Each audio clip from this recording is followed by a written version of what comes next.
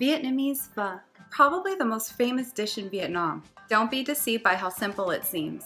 A lot goes into making pho. Thankfully, my mother-in-law is pretty amazing. For today, I'll be using oxtail and beef short ribs, but you guys can use any beef cuts that you like. Manos a la obra. Wash your hands. Thoroughly wash any meat that you're using. I like to wash my meat with really hot water.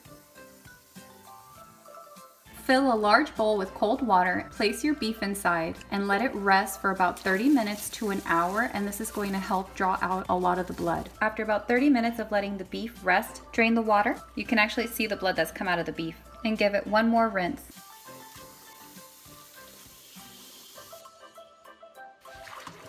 Next, go through your meat and trim off any pieces of excess fat.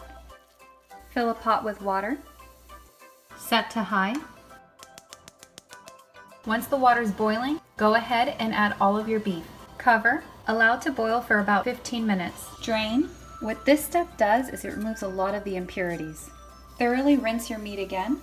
Be sure to scrub really well around the bone edges because there's a lot of debris that you don't want in your stock. Be sure to wash your hands before moving on to the next step. For our broth, these are the aromatics we'll be using: onion, star anise, fennel seeds, whole cloves, coriander seeds, peppercorn, cinnamon sticks, black cardamom, ginger. On medium heat, we're going to toast our aromatic spices just until they release their fragrances. Transfer to a spice ball. If you don't have a spice ball like this, don't worry. You can also use a cheesecloth. Just be sure to tie it really well with cooking twine so your spices don't leak out. So I'm going to be using about a palm size of ginger. It's about the diameter of a golf ball. Thinly slice your ginger. Cut a medium-sized onion in half. Lightly char the ingredients. If you don't have a cast iron skillet, don't worry. My mother-in-law actually likes to do this directly over a hot flame. Set aside, and let's move on to the next step. Here are all of the ingredients that we'll be using to season our pho broth. To a clean stock pot, add all of your beef, our charred ginger, our charred onion, our charred cinnamon sticks, about a ping pong ball size of rock sugar, our spice ball with the aromatics, fish sauce, salt. Add about 6 liters or 24 cups of hot water. Turn your heat to medium-high. Leave your stock pot uncovered. The first hour of cooking pho is the most important because you're going to want to keep skimming the surface of the stock to remove any impurities. You don't want this in your broth. This is why my mother-in-law says pho is a labor of love. After 30 minutes, you want to reduce your heat to medium-low. You have to keep tending to the pot.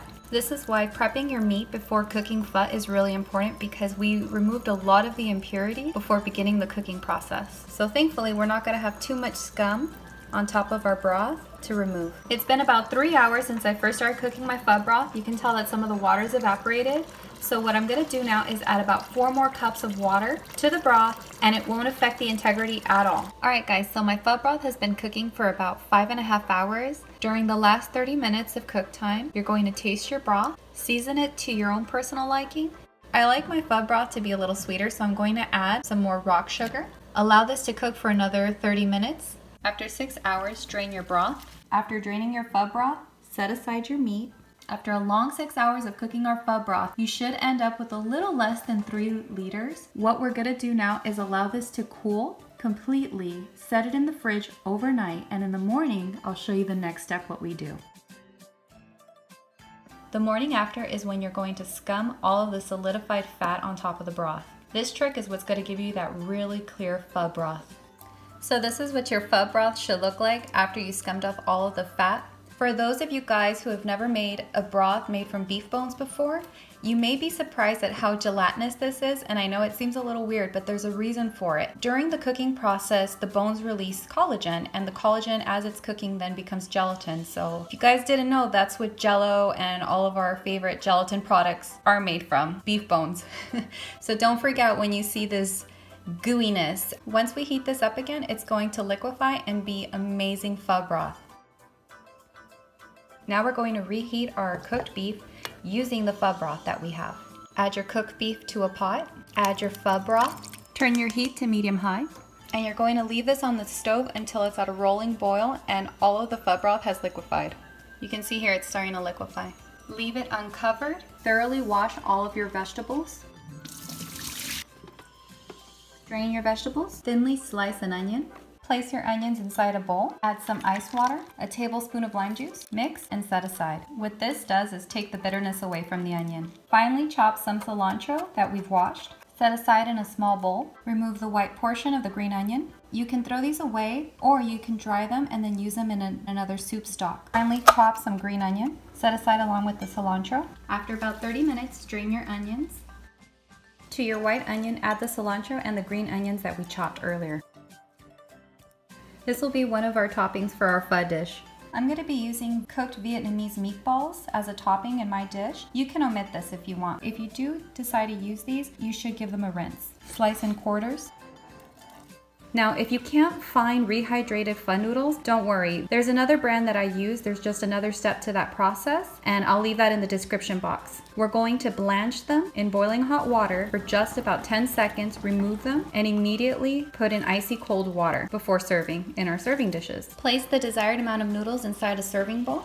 We're going to place some oxtail, some short rib.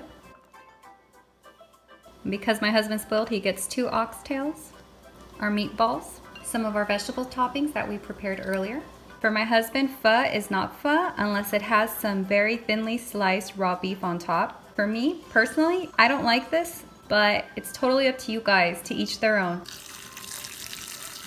So what my husband tells me is that the beef, you push it way down to the bottom so it can cook. And now it's done. What my husband likes to do in a small dish is he puts some hoisin sauce along with some sriracha and a squeeze of lime juice, and he uses that as a dipping sauce for the meats.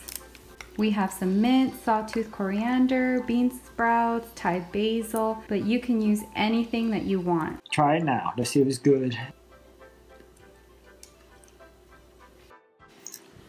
Real good. Restaurant quality. Thank you, sweetheart. I love you. Love you too. Focus eating. Thanks for watching. If you guys like this video, don't forget to like and subscribe for more recipes. Bye-bye. Suerte.